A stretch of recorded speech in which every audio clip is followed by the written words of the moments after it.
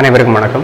NEET biology Tamil Nadu channel சார்பாக உங்களை அன்புடன் வரவேற்கிறோம். இன்றைக்கி நம்ம பார்க்க போகிற டாபிக் என்ன அப்படின்னா ஆர்டிஃபிஷியல் பார்த்தனோஜெனிசிஸ், அதாவது செயற்கை கன்னி இனப்பெருக்கம். சரியா? இந்த வீடியோவை நீங்கள் பார்க்குறதுக்கு முன்னாடி கீழே இருக்கக்கூடிய சப்ஸ்கிரைப் பட்டனை அழுத்திக்கோங்க, பக்கத்தில் இருக்கக்கூடிய பெல் பட்டனையும் அழுத்திக்கோங்க. அப்படி அழுத்தினீங்க அப்படின்னா உங்களுடைய செல்லுக்கு நோட்டிஃபிகேஷன் வரும். நான் எப்போல்லாம் வீடியோ அப்லோட் பண்ணுறனோ அந்த டைம்லலாம் உங்களுக்கு நோட்டிஃபிகேஷன்ஸ் வரும். சரிங்களா? ஸோ ஆர்டிஃபிஷியல் செயற்கை பார்த்தனோஜெனிசிஸ், செயற்கை கன்னி இனப்பெருக்கம்ல என்னென்ன விஷயங்கள்லாம் இருக்குது அப்படிங்கிறது இந்த வீடியோவில் ரொம்ப சிம்பிளிஃபைடாக நம்ம பார்க்கலாம். பொதுவாக பார்த்தனோஜெனிசிஸ் அப்படின்னாவே என்னென்னு உங்களுக்கு தெரியும். நார்மலாக வந்து கருவுறுதல் அப்படிங்கிற ஒரு ப்ராசஸ் நடக்காமல் டேரெக்டாகவே வந்து புதுசாக ஒரு உயிரினம் உருவாச்சு அப்படின்னாக்கா அதுக்கு பேர் கன்னி இனப்பெருக்கம் அப்படிம்பாங்க. ஸோ பார்த்தனோஜெனிசிஸ் அப்படிங்கிறது வந்து without the fertilisation the new organisms are formed from the egg.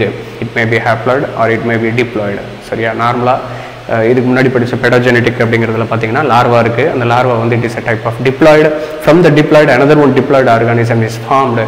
So அதுவும் வந்து பார்த்தனோஜெனிசிஸ் தான். சரியா? டிப்ளாய்ட்லேருந்து டிப்ளாய்டு ஃபார்ம் ஆகலாம் அல்லது ஹேப்ளாய்ட்லேருந்து ஹேப்ளாய்டு ஃபார்ம் ஆகலாம். அப்படி ஃபார்ம் ஆச்சு அப்படின்னாக்கா அதுக்கு பேர் பார்த்தனோஜெனிசிஸ். ரைட்டா? Due to the mitosis division ஞாபகம் வச்சுக்கோங்க. சரி, right. So the அன்ஃபெர்டிலைஸ்டு egg is induced to develop by physical R chemical methodologies. இப்போ நார்மலாக வந்து நாம் இயற்கையாக வந்து நிறைய ஆர்கானிசம்ஸில் நடக்குது அப்படின்னு சொல்லி நாம் படித்தோம் இல்லையா? ஹனிபி, தேனி இருக்கு இல்லையா? அதில் அதுக்கப்புறமேட்டு சில புழு வகைகள் இருக்குது இல்லையா? அதில் ஃபேசியோலா ஹெப்பாட்டிகா அப்படிங்கிற ஒரு ஆர்கானிசம், அதுக்கப்புறம் கால் ஃப்ளை அப்படிங்கிற ஒரு ஆர்கானிசம், இந்த மாதிரிலாம் சில ஆர்கானிசம்ஸ் வந்து பார்த்தனோஜெனிசிஸை பண்ணுறதாக நாம் படித்தோம் இயற்கையிலேயே. சரி, செயற்கையிலேயே வந்து எதுக்காக இந்த ஆர்கானிசமை நாம் டெவலப் பண்ணி ஆகணும் அப்படின்னு பார்த்தீங்கன்னா due to the economic importance. இப்போ அனலிட்ஸ் அப்படின்னு பார்த்தீங்கன்னா மண்புழு இல்லை சில வகைகள், அதே போல் வந்து பார்த்திங்கன்னா சீஆர்ச்சின் அப்படின்னு கடல் வெள்ளரி எப்படிம்பாங்க. ஸோ அந்த மாதிரியான விஷயங்கள் இது எல்லாமே வந்து பார்த்திங்கன்னா கமர்ஷியலாக வந்து பார்த்திங்கன்னா அதிகமான அளவு வந்து நாம் உற்பத்தி செய்ய வேண்டும். அதை சரியா? அதிகமான அளவு நாம் வந்து உற்பத்தி செய்ய வேண்டும். அப்படி வந்து நாம் உற்பத்தி செய்வதற்கு இந்த பார்த்தனோஜெனிசிஸை வந்து டிபெண்ட் பண்ணினோம் அப்படின்னாக்கா அந்த ப்ராசஸ் வேகமாக இருக்கும்.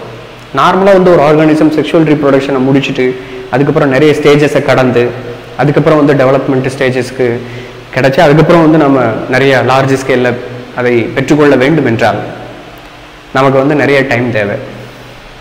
ஆனால் பார்த்தனோஜெனிசிஸில் வந்து நாம் ஒரு எக்கை எடுத்து அஸ் அ ஃபிசிக்கல் நேச்சர் மூலமாக ஃபிசிக்கல் கண்டிஷனில் மெயின்டைன் பண்ணி அல்லது கெமிக்கல் கண்டிஷனில் மெயின்டைன் பண்ணோம் அப்படின்னா அதை ஈஸியாக வந்து நாம் சீக்கிரமாக அதிலிருந்து புதிய ஆர்கானிசமை நாம் எடுக்க முடியும் அப்படிங்கிறது தான். அதனால தான் வந்து ஆர்டிஃபிஷியல் பார்த்தனோஜெனிசிஸ் அப்படிங்கிறது வந்து it is getting important in animals.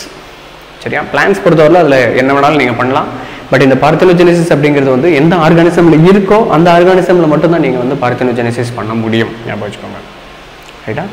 So இதில் அனலிட்ஸ் அப்படிங்கிறது வந்து புழு வகை, வலைத்தசை புழுக்கள் அப்படி சொல்லுவாங்கள்ல, அது மண்புழு அப்படின்னு சொல்கிறோம்ல அது. சரியா? வலைத்தசை புழுக்கள். சீஆர்ச்சின் அதில் இருக்கக்கூடிய எக்ஸ். சீஆர்ச்சின் அப்படிங்கிறது வந்து ஆல்ரெடி நான் சொல்லியிருக்கேன், ஒரு சின்னதாக ஒரு பால் மாதிரி இருக்கும், கருப்பு கலரில் நல்லா ஹார்டாக இருக்கும், ஷெல் மாதிரி.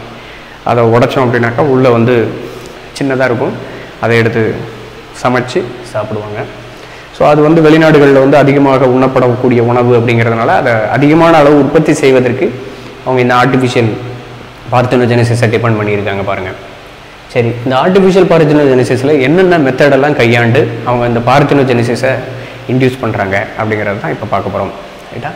அதில் எத்தனால். சரியா? எத்தில் ஆல்கஹால், அதை தான் ஈஹெச்னு கொடுத்துருக்கான். சரிங்களா? எத்தனால்.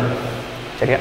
அடுத்து ஸ்ட்ரான்சியம் குளோரைடு, அடுத்து அயனோமைசின், கால்சியம் சால்ட். இதெல்லாமே வந்து chemicals which are used for the parthenogenesis induction. இது வந்து நெட்டில் இருந்து நான் எடுத்த ஒரு விஷயம், இது புக்கில் இல்லை. ரைட்டா? ஸோ ஆர்டிஃபிஷியல் பார்த்தனோஜெனிசிஸ்ன்னு கேட்டாங்கன்னா இதுக்கு முந்தின ஸ்லைடில் நான் என்ன கொடுத்துருக்கணும் அதை மட்டும் நீங்கள் எழுதுனா போதும். எக்ஸாமில் கேட்டாங்கன்னா இதை மட்டும் எழுதுனா போதும். இதை நீங்கள் தெரிஞ்சு வச்சுக்கணும். இதுக்கு அடுத்த ஸ்லைடை நீங்கள் தெரிஞ்சு வச்சுக்கிடணும். ரைட்டா? இது எதுக்கு அப்படின்னா எக்ஸ்ட்ரா இன்ஃபர்மேஷன். இந்த இன்ஃபர்மேஷனை பயன்படுத்தி இதை சில விஷயங்கள் ஞாபகம் வச்சுக்கிட்டிங்க அப்படின்னா திடீர்னு ஏதாவது ஒரு காம்படிட்டிவ் எக்ஸாமினேஷனில் கேட்டாங்க அப்படின்னா உங்களுக்கு எழுத தெரியணும். சரிங்களா? ஏன்னா இந்த மெத்தடாலஜி முன்னாடியே கண்டுபிடிச்சது அப்படிங்கிறதுனால தான் வந்து இதை வந்து நான் இங்கே இன்க்ளூட் பண்ணியிருக்கேன். சரியா? Okay, so ethanol, strontium chloride and அயனோமைசின் calcium salt இதை பயன்படுத்தி ஒரு எக்கை வந்து நாம் புதிய இண்டிவிஜுவலாக உருவாக்க முடியும். ஸோ மைட்டாசிஸ் அப்படிங்கிற ஒரு டிவிஷனுக்கு உட்படுத்த முடியும். அப்படி உட்படுத்தி நாம் வந்து புதிய விலங்கினத்தை நாம் வந்து உருவாக்க முடியும் பை பார்த்தினோஜெனிசிஸ் மெத்தட். இப்போ வந்து ஆஸ்மாட்டிக் ப்ரெஷர் அண்ட் டெம்பரேச்சர், இப்போ நம்ம கொஞ்ச நேரத்துக்கு முன்னாடி நம்ம இது பார்த்தோமே, இந்த சீஆர்ச்சின். சரியா, சீஆர்ச்சின் it is belong to the எக்கினோடெர்மேட்டா. இந்த எக்கினோடெர்மேட்டாலாம் நிறைய டைப் இருக்குது. அத்தனையுமே வந்து நாம் வந்து இந்த பார்த்தினோஜெனிசிஸை இன்டியூஸ் பண்ண முடியும். ஆஸ்மாட்டிக் ப்ரெஷரு அதை வேரியேஷன் பண்ணுறதன் மூலமாக, சில இடங்களில் டெம்பரேச்சர் நாம் வந்து கொடுக்கறதன் மூலமாக, சில இடங்களில் ரேடியேஷன் அப்படிங்கிறது ரொம்ப ரேரு. டெம்பரேச்சர் வந்து நம்ம கொடுத்தோம் அப்படின்னாக்கா கண்டிப்பாக வந்து பார்த்தினோஜெனிசிஸ் பண்ண முடியும். நிறைய ஆர்கானிசம்ஸ் வந்து பார்த்திங்கன்னா அந்த டெம்பரேச்சரை பேஸ் பண்ணி வந்து மாறிக்கிடும். இதை நீங்கள் கேள்விப்பட்டிருப்பீங்க. சரியா, டெம்பரேச்சரை பேஸ் பண்ணி அது மேலாக ஃபார்ம் ஆகணுமா அல்லது ஃபீமேலாக ஃபார்ம் ஆகணுமா அப்படிங்கிறதெல்லாம் வந்து அது டிசைட் பண்ணிக்கிடும். ஹை டெம்பரேச்சர் கொடுத்தீங்கன்னா அதில் மேல் ஃபார்ம் ஆகும். சில ஆர்கானிசமில் ஹை டெம்பரேச்சர் கொடுத்தீங்கன்னா ஃபீமேல் ஃபார்ம் ஆகும். சில ஆர்கானிசமில் ஹை டெம்பரேச்சர் கொடுத்தீங்கன்னா மேல் ஃபார்ம் ஆகும். சில ஆர்கானிசமில் ஹை டெம்பரேச்சர் கொடுத்தீங்கன்னா ஃபீமேல் ஃபார்ம் ஆகும். ஸோ இந்த மாதிரியான சில விஷயங்கள் வந்து அதில் இருக்குது பாருங்கள். சரியா, ஸோ அதனால் வந்து இதெல்லாமே வந்து ஃபிசிக்கல் கண்டிஷன். சரியா, so I have told that already both the physical and chemical stimulus can be included for the induction of the parthenogenesis process, that is called as artificial parthenogenesis. சரியா, செயற்கை கன்னி இனப்பெருக்கம் அப்படிங்கிறது.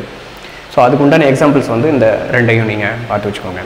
சரியா, மேலும் பல தகவல்களை தெரிந்து கொள்வதற்கு நீட் பயாலஜி தமிழ்நாடு சேனலை சப்ஸ்கிரைப் பண்ணுங்கள். எங்களோடு எப்பொழுதும் இணைந்திருங்கள். குறைகளை என்னிடம் சொல்லுங்கள், நிறைகளை நண்பர்களிடம் சொல்லுங்கள். நன்றி, வணக்கம்.